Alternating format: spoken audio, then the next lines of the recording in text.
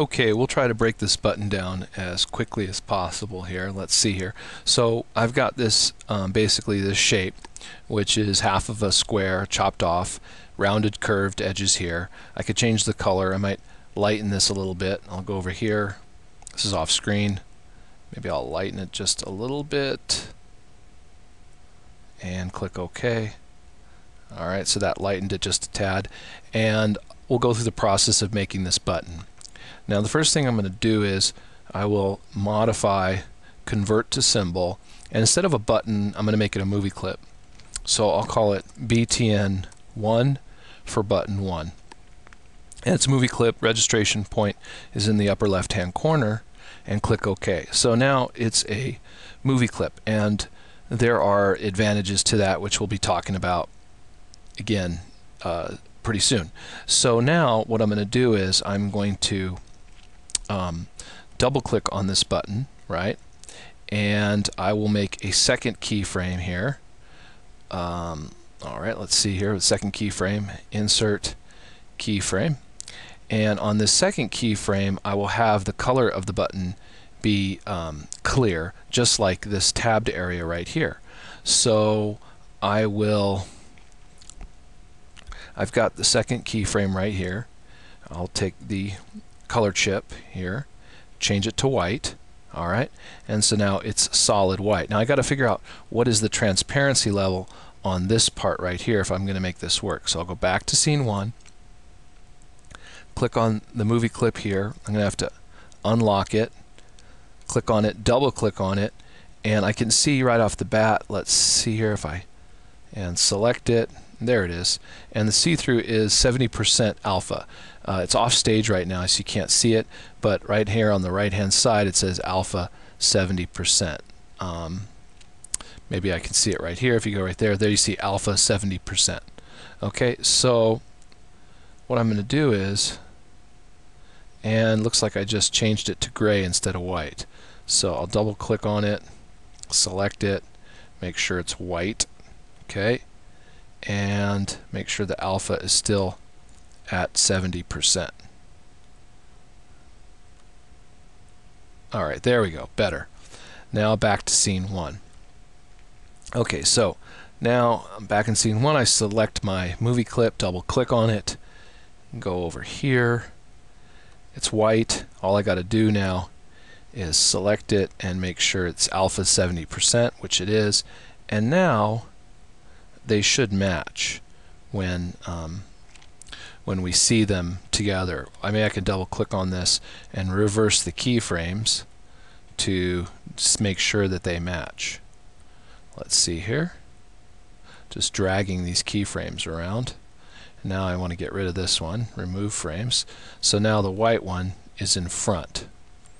If I go back to scene 1, they should match. Okay, so it looks pretty good. If you can see here that we've got pretty much a close match on these tabs right here. You can see it's a movie clip. If I double click on the movie clip on keyframe 1, the color is white and with 70% alpha, and on keyframe 2 it's a solid turquoise-ish blue. And if I want to switch these around, I can just click and drag it over, and then I have to click this one and drag that over, click this one and drag that over, and then I click on this one, right click, and remove frames so that I just have the 2 frames, right? So now I have my 2 button states when one button's active or not. So I'm going to need a new layer, make a new layer, and on the new layer I'll call it Actions. Alright, and once again I am in right now this movie clip which I've named button 1. So you can see here this is scene 1, right? And then I select the movie clip, and then I double click on the movie clip, and I go into symbol editing mode, and now I'm in the movie clip. Alright, I can select this keyframe, and I need to open up my actions window, and I'm going to type in stop, open and close parentheses, and a semicolon. Okay, and then I'm going to copy this frame, not copy frame. There's a difference. So copy frame and then paste frame. So now I have 2 stop action frames. So if I was to hit Control Enter on my keyboard and publish a movie, this would be the movie, and you can see I have the button right here. Okay, so now what I'm going to do is I'm going to copy this button, and I'm going to copy and paste it a few times and see how the sizing works. So I'll just copy this button, copy, paste, paste, paste, and now I'm going to just drag them out.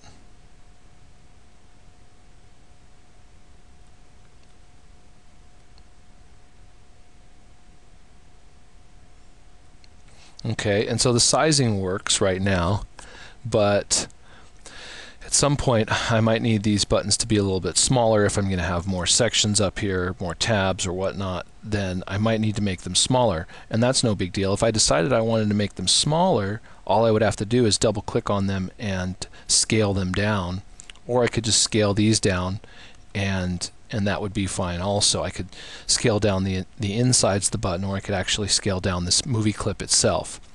But regardless, the other thing I'm going to look at here is the X position. This X position is set at 379.45. This one is, the Y position I'm interested in, 91.05, 91.05. I'm looking right here. So they're all lined up pretty nicely. And what I want to happen is when, kind of like the other site that I worked on, when I hit Control Enter on this other site, I'll show you what I'm talking about, you can see that the front tab is white, and then the other ones are colored, and then as you click on each one, they will switch colors and switch positions. So that's what we're going to work at. We're going to keep it as simple as possible to make this work nicely.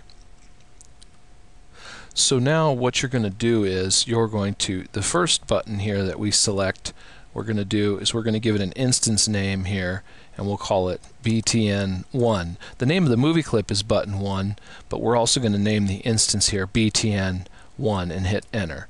Okay, then I'm going to select the next movie clip button, and I'll name it BTN2, hit enter to make sure it takes. When you select the button, you should see the instance name up here.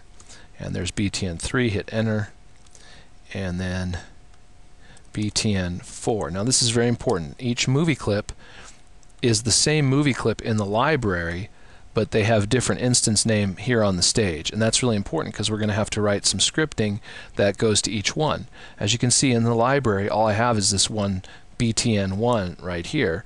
I only have one button movie clip, but I'm using 4 instances of it here on the stage. Okay, so then what that means is I can, on the action scripts, on the action script frame, I can click on the little A for action script. I can open up my action window, which is I leave open here all the time. You can just have window actions, keep it open, or open it when you need it. It's up to you. So it's right here, it's at the top, I have it, and I can say btn1.go to capital A and stop, capital S for stop, and I'll make it go to frame 2. Alright, and hopefully you can see this. Let me set the I'll change the font size so it's a little easier to read. There you go. And I'll copy that and paste it 4 times, and then this is button 2, button 3, button 4,